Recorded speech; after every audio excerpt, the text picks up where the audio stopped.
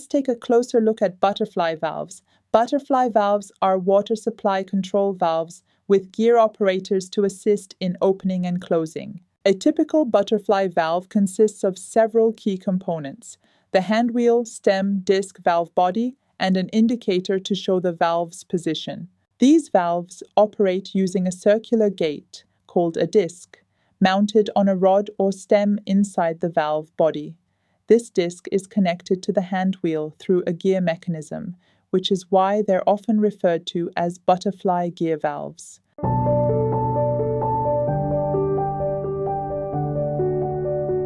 When the wheel is turned, the gear rotates the disc. When the disc is parallel to the pipe, water can flow in the pipe, and when the disc is turned perpendicular to the pipe, the flow is blocked. Unfortunately, the position of the disc inside the valve isn't visible during operation. To solve this, an external indicator paddle is attached to the disc. This paddle, located outside the valve, clearly shows whether the valve is open or closed. When the paddle is parallel to the pipe, the valve is open, and when the paddle is perpendicular to the pipe, the valve is closed and water cannot flow in the pipe. It's also important to note that the disc of a butterfly valve can extend beyond the valve body when it's operated.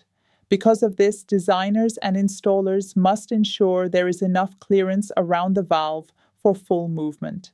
Placing elbows, T's, or other fittings too close can obstruct the disc, preventing it from opening or closing properly.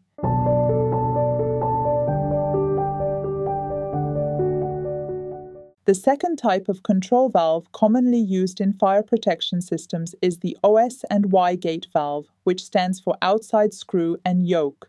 An OS&Y valve consists of several main components, including the stem, handwheel, yoke, valve body, gate, and lock nut. This valve features a threaded stem connected to a gate inside the valve body. The stem fits into a handwheel, which is supported by a yoke assembly.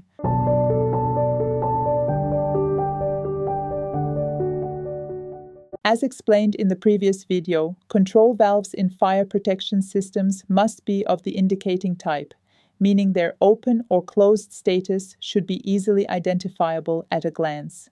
In OS&Y gate valves, this indicating function is achieved through visible stem movement. When the handwheel is turned, it drives the stem and with it the gate, up or down, opening or closing the valve.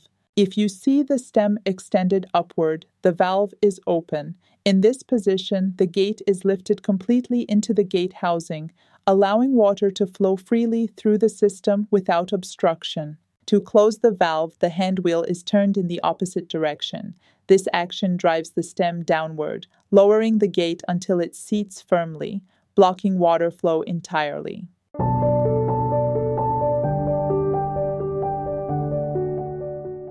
A common question that often comes up is, what's the difference between butterfly valves and OS&Y gate valves?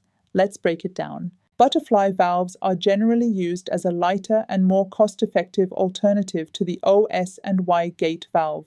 From an installation standpoint, contractors often prefer butterfly valves because they're lightweight, take up less space, and are easier to install. This is especially helpful in zone control valve setups, where space is often limited. Butterfly valves also come pre-wired for electronic supervision, making it easy to monitor whether the valve is open or closed. While OS&Y valves can be electronically supervised, they typically require additional hardware to do so. But from a hydraulic design perspective, OS&Y valves have a key advantage. They create less friction loss. Here's why. OS&Y valves use a rising gate design. When open, the gate is lifted completely out of the water's path, allowing unrestricted flow and minimal pressure loss. Butterfly valves, on the other hand, have a disc that remains partially within the flow stream, even when open. This creates turbulence and friction, which increase system pressure demand.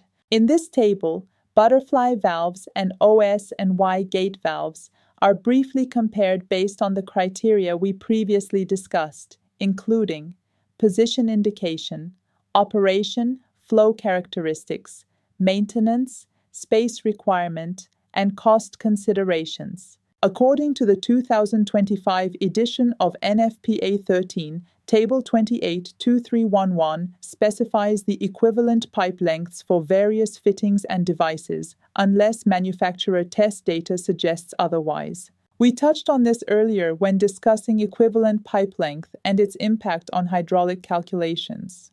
If you'd like a deeper dive, check out our YouTube video, Flow Rate and Pressure. As you can see, friction loss through butterfly valves is significantly higher, typically 3 to 10 times greater than OS&Y gate valves, depending on valve size. This matters in hydraulic design, especially when the sprinkler system is supplied directly from the municipal water line and available pressure is limited. In such cases, choosing an OS&Y valve instead of a butterfly valve can make a big difference. The lower friction loss of the OS&Y may allow the system to meet pressure requirements without needing a fire pump, saving cost and simplifying the overall design. Let's take a 3-inch valve as an example. For a butterfly valve of this size, the equivalent length is roughly 10 feet of pipe. For an OS&Y gate valve, it's only about 1 foot. That's a 10-fold difference in pressure loss, an important factor when designing efficient fire protection systems.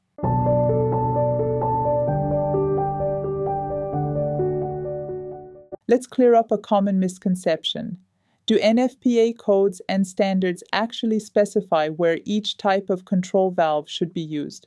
Or is that decision left to the designer? In general, NFPA codes and standards do not mandate which type of control valve must be used.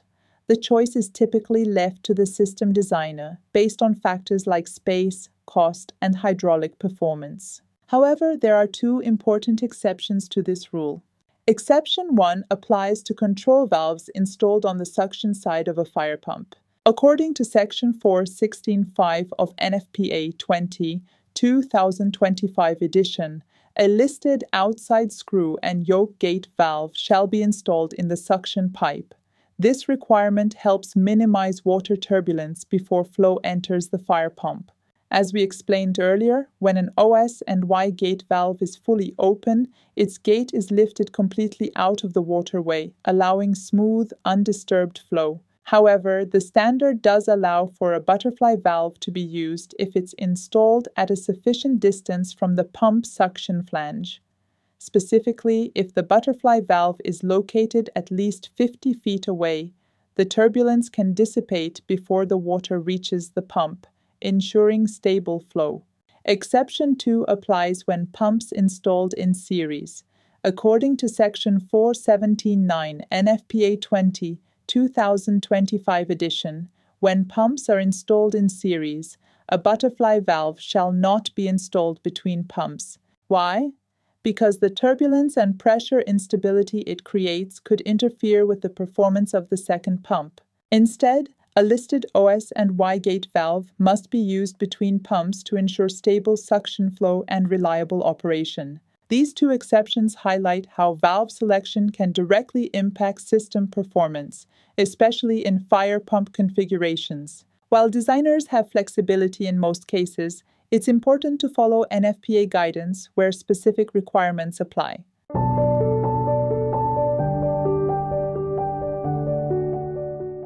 Post indicator valves, as one of the control valves installed outside the building, play a vital role in many fire protection systems.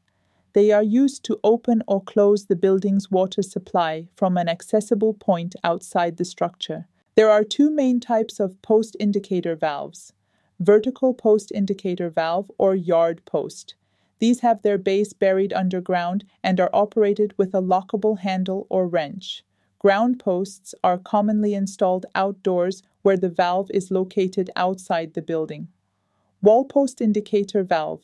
They're used when the water main passes through a wall cavity and are operated by a hand wheel.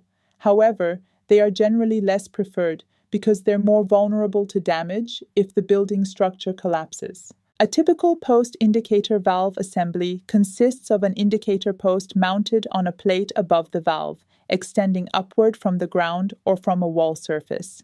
At the top of the post is a lockable actuator, usually designed as a red metal hand wheel or a wrench-style handle, which is used to open or close the valve. A small glass or plastic window on the indicator post clearly shows whether the valve is in the open or shut position. Beneath the assembly, a standard gate or butterfly valve is installed on the main water line of the fire protection system. The gate valve is then controlled by the wrench actuator, which is on the exterior of the post body.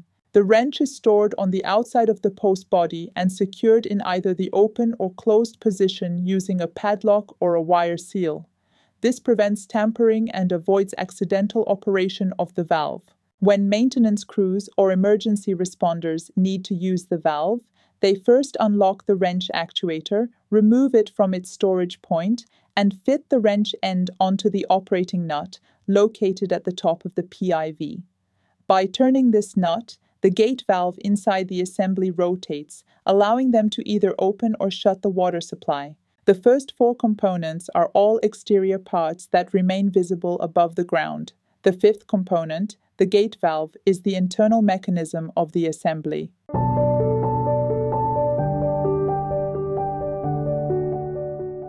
Like other control valves, post-indicator valves must be indicating type, meaning their open or closed status should be clearly visible at a glance. An indicator sign displaying both open and shut is attached to the gate valve and is visible through the visual indicator window. When the post indicator valve is in the shut position, the word shut appears in the window. As the valve is operated using the wrench, the indicator sign rotates accordingly, and once the valve is fully open, open becomes visible through the window.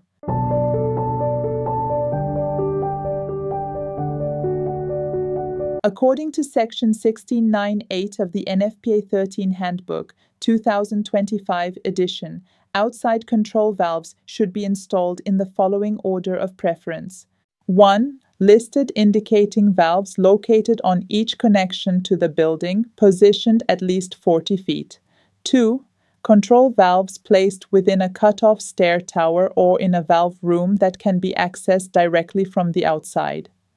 3. Valves installed on risers, equipped with indicating posts arranged for outside operation. 4. Key-operated valves provided on each connection entering the building. In most cases, post-indicator valves control the flow of water to sprinkler systems, hydrants, or other underground piping networks. They also provide a convenient way to shut off the water supply from the main line during emergency situations or when routine maintenance is required. During a building fire, an exterior wall may collapse and damage underground water mains, or even create unintended openings that affect the water supply. In such cases, a post-indicator valve enables firefighters to isolate and shut off water to the damaged areas. This helps maintain proper water pressure and prevents water from being wasted or diverted away from where it's actually needed.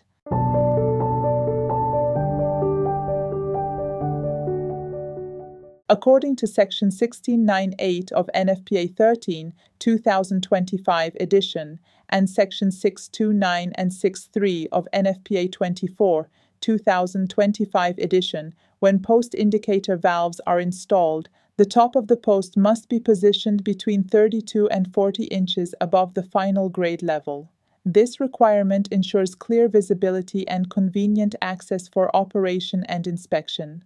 This requirement do not apply to wall-mounted post-indicator valves. These valves are not required to be installed at a specific height because the difference between the outside ground level and the interior floor elevation may make a fixed height impractical. However, wall post-indicator valves must still be positioned so that they remain easily accessible and can be operated quickly in case of an emergency. The height above ground should be reasonable and convenient for operation. Post-indicator valves should be installed in locations where they are not exposed to potential impact or mechanical damage. However, when these valves are positioned along roadways or in any area where they could be damaged, proper protective measures should be provided to ensure their safety and continued operation. Post indicator valves should be installed at least 40 feet away from any building. However, if it's not possible to place them at that distance, they may be installed closer to the structure. In such cases, wall-mounted post indicator valves can also be used, provided they are positioned against blank walls where there is little risk of injury from falling debris, and in areas where people are not likely to be exposed to smoke or heat. It is important to note that when it is not practical to install a post indicator valve, the valves may be located in pits, provided that approval is obtained from the authority having jurisdiction.